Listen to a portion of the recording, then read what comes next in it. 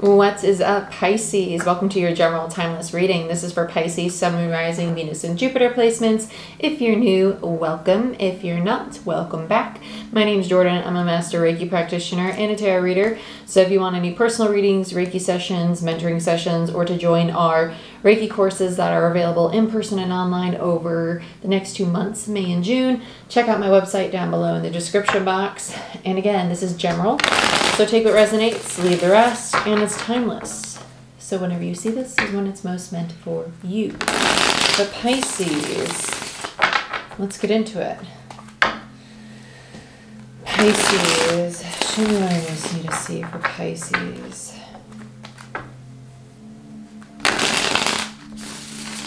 Pisces, I feel like you want a lot of alone time right now, like a lot of quiet.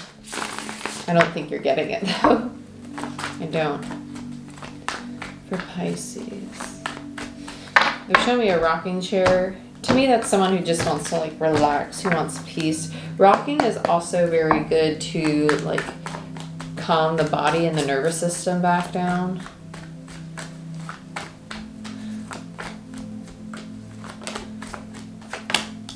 Chariot in reverse. What else do I need to see? Well, that was quick.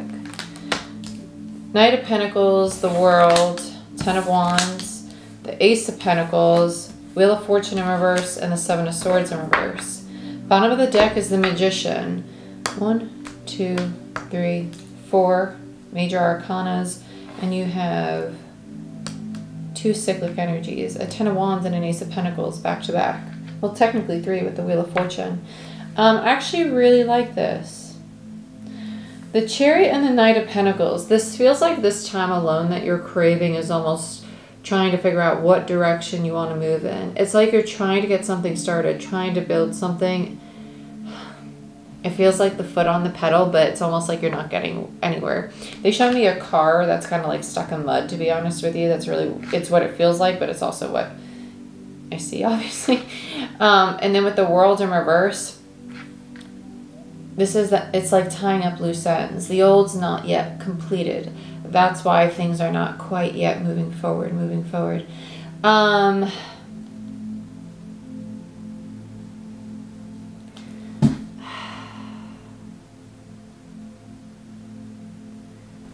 I don't know why this is hurting my heart space though, because this feels very much so about you, but it's almost like there's something or someone like emotionally attached to here that's like lingering in the background, that's the attachment to the old cycle. And with the Ten of Wands there, it's gonna come out. It's gonna come out. We're gonna see it, but it's gonna be released. It's gonna be released, and then you're gonna be like, oh, I have my stability. I have my new beginning. With the Wheel of Fortune in reverse and the Seven of Swords, you're going to start recognizing the things that are standing in the way of what you are trying to create for your future. Very much so. Bottom of the deck is the Magician followed by the Ten of Swords. Yeah, so you're trying so hard to step into your personal power and you're doing it. It's just that you have all this cyclic energy around you. You're at the end of a very important cycle, which is really, really exciting. Very exciting. Let's use the Sun and Moon Tarot. I was wondering why I was hearing Sun, Moon, and Stars in my head when I started your reading. That's actually the name of one of my Patreon tiers, and I was like, why am I hearing something about Patreon right now? But I was like, oh wait, maybe it's the Sun and Moon Tarot deck. So let's use this one here. Show me what I most need to see for Pisces. Sun, Moon, Rising, Venus, and Jupiter. Ah! Give me 2 seconds. I dropped it. It's only the Emperor card. That is the only card that fell on the floor was the Emperor. That's crazy. Which is Divine Masculine, just like the Magician for me as a reader. So let's get into it. Let's see what's going on. Pisces. Okay. Why is the Chariot here for Pisces? Yeah, my heart is my heart up through my neck and my ears. This is a shift you're going through. You're going Some of you it's an awakening, others of you it's the energetic upgrade, and you're starting to acclimate to the new frequency, and that's why it's difficult for the ball to get rolling, because it's like you're putting the thought out there, you're doing the manifestation, but energetically your physical vessel is not aligned to receive that frequency quite yet, right? Your mind is, but your entire being is not quite there, right? We got to get the head, the heart, the soul all on the same page. And right now, just your head's there, right? We're still waiting for the rest of you to align with that. That's why. So let's see. On the Chariot, we have the Three of Wands in reverse, the Knight of Wands in reverse, the Nine of Pentacles in reverse, and the Magician in reverse. Yeah. So the Three of Wands in reverse is delays, right? It's like you're standing there and you're like, where is it? Why is it not coming to me? I know it's meant for me. I feel it. I feel it. I know it's meant for me, right? Like I said, your mind's there. And with the Knight of Wands, it's like you're putting so much passionate and fiery energy into this, but it's like you're teeter-tottering on this non-committal energy of, is this really what I want to invest in? And I feel that's partially because there's this discouragement coming in. With the Nine of Pentacles in reverse, that's my card of insecurities. Someone who's kind of like waffling on whether or not this is truly meant for them. But it's simply because what you've been manifesting has not yet come in. It hasn't materialized in the physical. Bottom of the deck is the Ten of Swords in reverse, right? So it's that energy of you're not yet done with an old cycle. It's the dirty water theory. You're the water bottle. You are filled with 10 swords. You have no space for what it is. You are Knight of Pentacling, right? What you're pursuing for this new beginning. You can't have a new beginning because you are tapped out. You're full of dirty water. You have to pour out everything that is no longer serving you to have space for the new. I just made some space for you. Let's look at the Knight of Pentacles.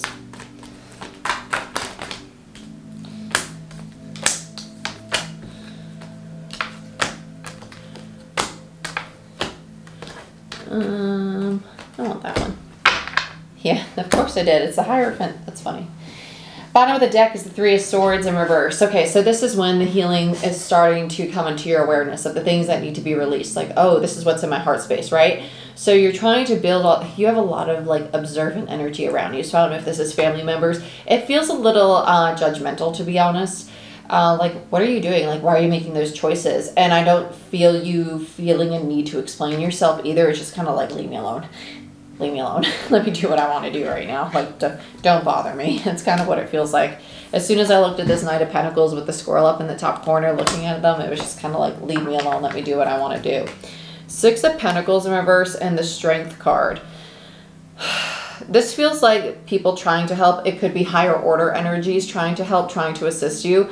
And it doesn't feel like whoever this is that is doing all this manifesting, whether it's you or someone in your reality, being very receptive to it. It feels like a pushback, right? And then we have the King of Cups in reverse. So this could be you. It could be someone you're dealing with. And with the Five of Swords there,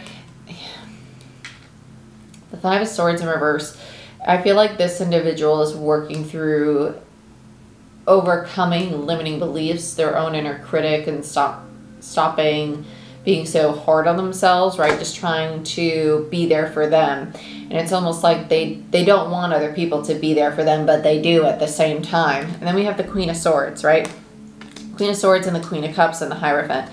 I feel like the Hierophant represents spirituality, higher states of consciousness, contracts, religion, institutions. It's also the teacher in tarot, okay? So the Hierophant has a lot of meanings.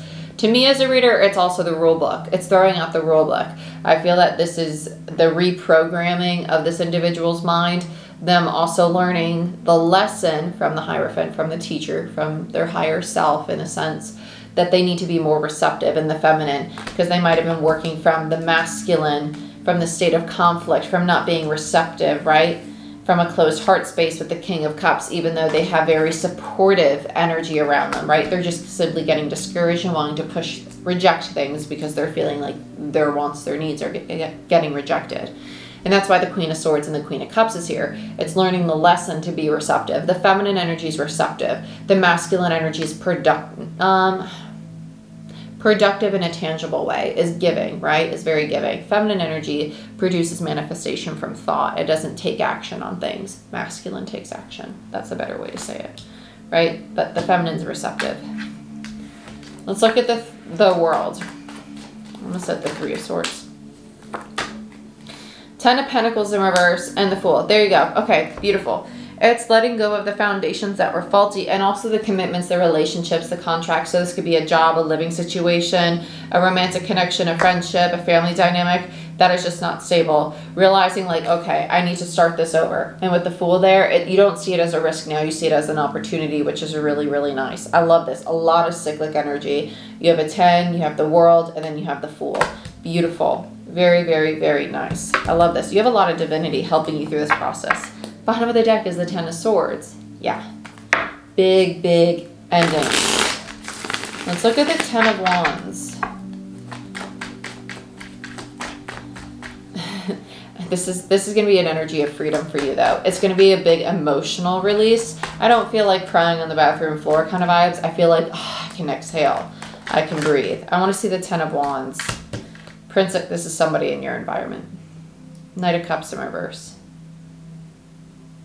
They feel shut out. Okay. The choice isn't theirs, though. The choice isn't theirs. They feel shut out. Heard homeless. I feel like this person wants to feel accepted. Ace of Wands. You're going to have a new contract with them. 7 of Wands. Oh, lordy. 7 of Wands to me is a very defensive energy. Between the 7 and the Ace is a 6 of Wands in reverse. And then the Devil in reverse. Okay, I don't mind the Devil in reverse. The Devil in reverse, and the 9 of Swords in reverse, and then Death. I like this. It's getting rid of the stress, the anxiety, the overwhelm, limiting beliefs, fears, everything that is a very attached or addictive energy or something that we are holding on to so tightly that it's no longer able to expand or breathe or grow and evolve with us into the new form that we're growing and evolving to, right? It's releasing that toxic behavior. I feel that this individual is coming to the end of their own toxic behavior. They might have emotionally manipulative tendencies. They might struggle to love themselves. They might feel that when you make a choice for yourself, it's not taking them into consideration. But in all reality, they need to be there for themselves. They need to be there for themselves, just like you're being there for yourself, right? And with the Ace of Wands and the 7 of Wands, there's a 6 of Wands in reverse there. It just feels like they're seeking external validation, and the 6 of Wands is the card of recognition, validation, right? It's someone who comes out of battle and they're wanting this applaud, like, oh, you did great. And in reverse, it's kind of like, where's my round of applause? Like, why are you not giving it to me? And so in this new beginning, they're very defensive with that 7 of Wands. The 7 minus the Ace is where I got the 6, okay? So just be mindful of that. I feel like that's someone in your reality, though. Let's look at this Ace of the Ace is you two together. It is. It is. I know a lot of you want this to be, it's your own thing, but I feel like this other, it's not like they're imposing themselves. They kind of, I feel like they've always been there. I feel like you're building something for yourself, but when I pull cards on it, this other person's going to pop up.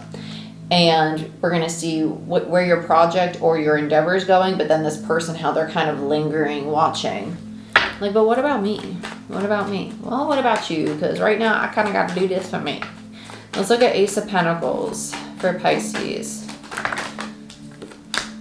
9 of Cups in reverse, Queen of Wands, and the 10 of Swords. And what do we got over here? 2 of Cups in reverse, so they're lingering. What about our relationship? What about our dynamic? Well, right now, I'm really focused on trying to feel like I can let go of this part of myself that is not confident in building my own happiness, right? 10 of Swords. You are releasing that. That's why the 10 of Swords is on it, right? Releasing the part that questions or doubts your own personal ability to manifest and go after your own goals and endeavors. And that is what leads to the Ace of Pentacles, because you're closing out the 10 of Swords, the pain, the lack of faith in oneself to achieve personal emotional fulfillment. Because the 9 of Cups is personal emotional fulfillment. The 10 of Cups is about your environment and your relationships, your contacts, and everything external to self. Okay? 2 of Cups in reverse. This is the other person like, what about us? We're on the back burner. Yeah, for right now you are. Okay? 9 minus the 2 gives a 7. 7 is the clarity, realizing that there needs to be the balance. There needs to be the ebb and flow. At times, we cannot always be consumed by our dynamics with other people. We do need to care for self, because without self, there will not be a healthy dynamic with these other people. This looks like codependency. Let's look at the Wheel of Fortune in reverse. I heard total contracts immediately. This kind of feels like total in the sense of like something getting totaled, like something like getting destroyed, destructed in some form. Wheel of Fortune in reverse. Let's look at this. Yeah, Judgment in reverse, Hangman, Nine of Wands in reverse, and Empress. Woo, we'll take, yeah, I'll just take a few more. I'll take them all. Okay. And Lovers, bottom of the deck. I feel like the person that is focusing on their new beginning, whether this is you or the person you're dealing with, whoever it is that is like, I need to do this for me, I need to create this for me, right? And they have somebody who's like watching over them. I feel like that person who's making things for themselves is realizing that this dynamic, this hovering energy is not in alignment with them. Judgment, right? It's distracting from the things that they want to pursue from themselves. And with the Hangman, they need space from it. They need space from it, right? So they're no longer going to invest in it. Nine of Wands, right? They're like, I give up on this right now. It's not something I want to fight for because I need to evolve into my Empress energy. Divine Feminine, very receptive energy. And with the Page of Wands there, they realize this is going to be triggering a lot of the wounded child in this other individual. Seven of Swords, but it's going to force that other person to address their self-sabotaging behavior, but also like deceptive behavior. But they're going to release their self-sabotaging behavior by indulging and enabling that kind of dynamic, because codependency goes both ways. It does. Okay. We have the Queen of Pentacles also in reverse, the Sun in reverse, and the Star. This is the Empress, because the Queen of Pentacles is my mini Empress card. So it's them moving from their Queen of Pentacles energy into the Empress energy, because they realized they had to shift out of distorted masculine into divine feminine, which is beautiful. So if this is you, congratulations. That's awesome. It's this understanding that this change had to happen. It had to happen. There had to be this shift from giving so much of self to others and the external and neglecting the needs, the hobbies, the desires, the passions that you once craved, right? And coming back to that. And with the Star there, it was divine time to have this realization, because there was this energy of oppressing self for the sake of the people or situations we felt obligated to, or even the people and obligations we did care for. Okay? Let's look at the Seven of Swords. Lovers, Eight of Swords. Yeah.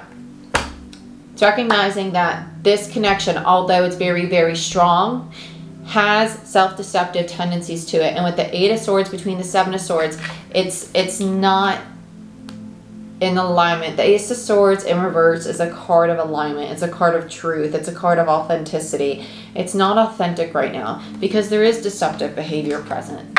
There is. And with the Eight of Cups on the bottom of the deck, that is the emotional disconnect. It's saying, hey, like, I need space from this. I need to walk away from this right now to achieve my 10 of Cups, my happiness in my environment, with my work, with my home, with self, because that means I'm working through my 9 of Cups too. Let's look at the Magician. The Magician. The Magician. Tower in reverse. Aries, Mars, Scorpio energy with the Tower. And the High Priestess. Oh, that's your energy. And then the King of Wands in reverse. Woo-hoo-hoo-hoo-hoo-hoo-hoo. Okay, so we got a true pair because we had the Queen of Wands out here somewhere, I thought. I thought we did.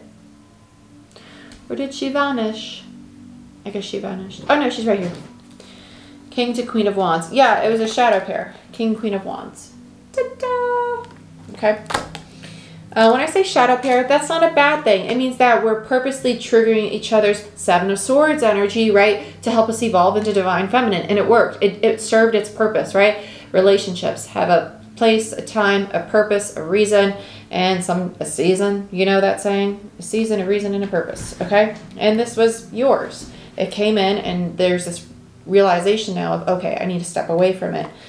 And there was a long time there that that was not seen. We didn't see that as much as there was this deep, deep attraction and physical attraction to this person, maybe even there was something more to it. The High Priestess is this higher consciousness energy, right? It's beyond the veil. And the Tower means that it was the purpose of this transformation was to bring you into alignment with your true, authentic self. Okay? And it's doing that. Beautiful. I love it. Pisces, this is what I have for you. If you want a personal reading, a Reiki session, if you want a mentoring session, or if you want to sign up for our in-person Reiki certification in May or the online certification in June, you can find it all through my website in the description box. I love you. I wish you the best. And like, share, subscribe. Please give this video a thumbs up. It helps the channel grow. And I'll see you next time. Bye-bye.